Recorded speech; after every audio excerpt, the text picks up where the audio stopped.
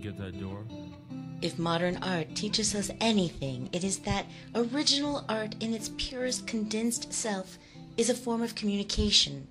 Julian Schnabel, Academy Award-winning director and world-renowned neo-expressionist artist, tells us stories with groundbreaking clarity, and his latest major Hollywood film release, Miral, is no exception. The film, based on an autobiographical book written by author and screenwriter Rula Jabral, is set as an orphan teenage Palestinian girl emerges from a childhood's oasis of sanity in East Jerusalem and into the turmoil of displacement experienced by Palestinian refugees during the First Intifada. The story of her determination to protest the inhumane conditions found in the Palestinian life, facing the decision of choosing between peaceful means or violence.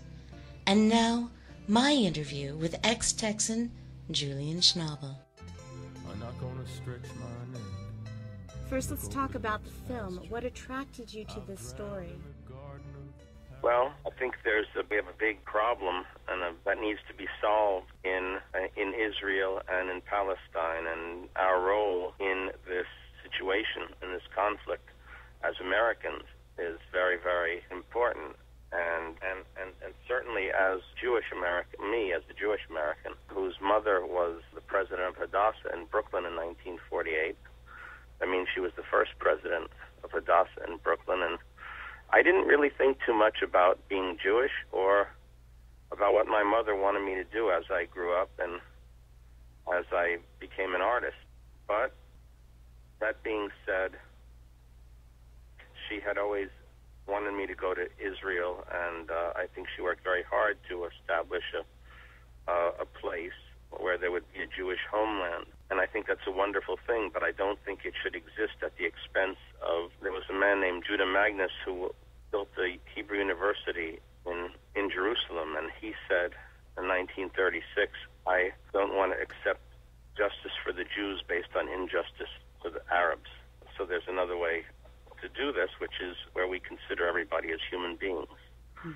And when I read Rula Jabral's book, it told the story of a family and a beautiful relationship between a young girl and her father, and another woman named Hind Husseini, who established a school for orphans in 1948 for orphan Palestinian children. Later it became a school just for girls, but when Rula was 5 years old, her mother committed suicide, and her father, who was much older than her mother, brought her to this school, and she was raised by Hind Husseini.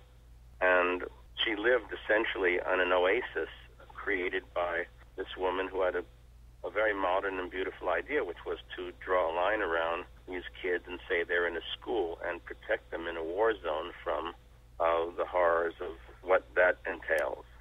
And then as she was growing up, when she was about 17 years old, the first Intifada started, and the kids in her school were sent out to the refugee camps to be teachers because the schools were closed. And when she went there, she observed a demolition of a house, and she started to think that she needed to do something for her people. Anyway, I thought it was a very important story to tell, and what's really interesting about it is that we have such an ingrained prejudice and preconception about the Israelis and the Palestinians and this dynamic that it's almost impossible to tell this story. Going to see the movie is like a political act. Making the movie seemed to be a political act, and I'm not somebody that's particularly political.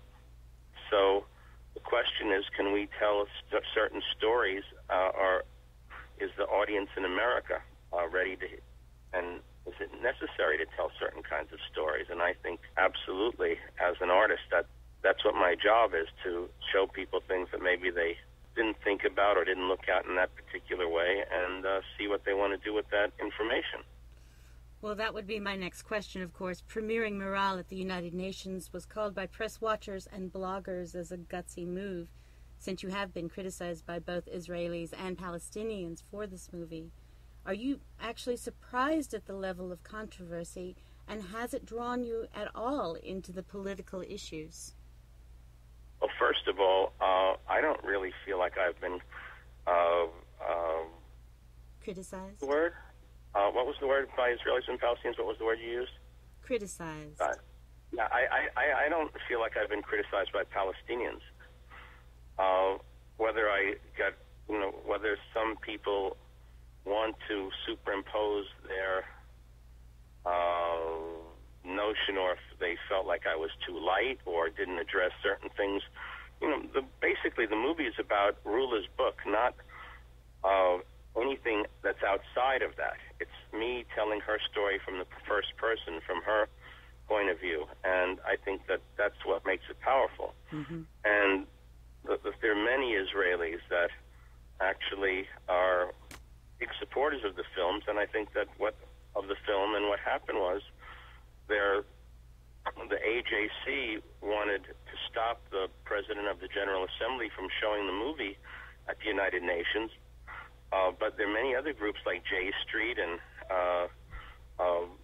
a lot of other Jewish groups. There was actually a rabbi from the Klal, which is the Jewish leadership, a guy named Erwin Kula, who spoke at the United Nations also, mm-hmm. and a young man named Jonathan Shapiro, who was a Black Hawk helicopter pilot who resigned his commission and was the captain on the boat of the flotilla where the Turkish man was killed.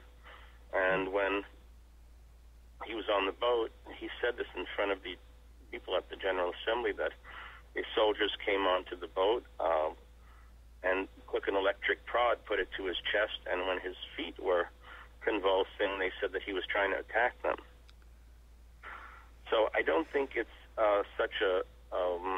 I think there's a lot of people, and this is not the beginning of...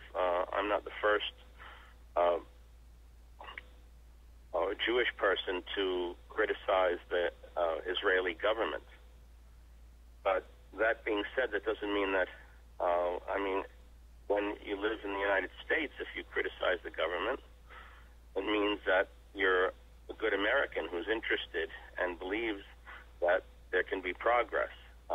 So, unfortunately, when somebody criticizes the policies of the Israeli government, you're seen as anti-Israeli, or somebody will say that you're anti-Semitic, which is absolutely...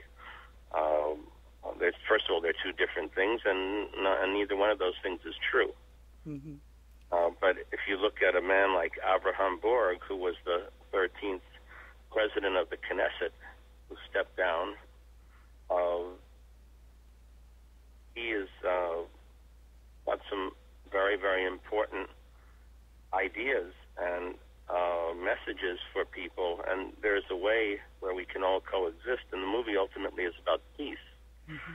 So I've actually had a great response to the film. I knew it was going to be controversial because I thought that, and that's why the movie needed to be made. Mm-hmm.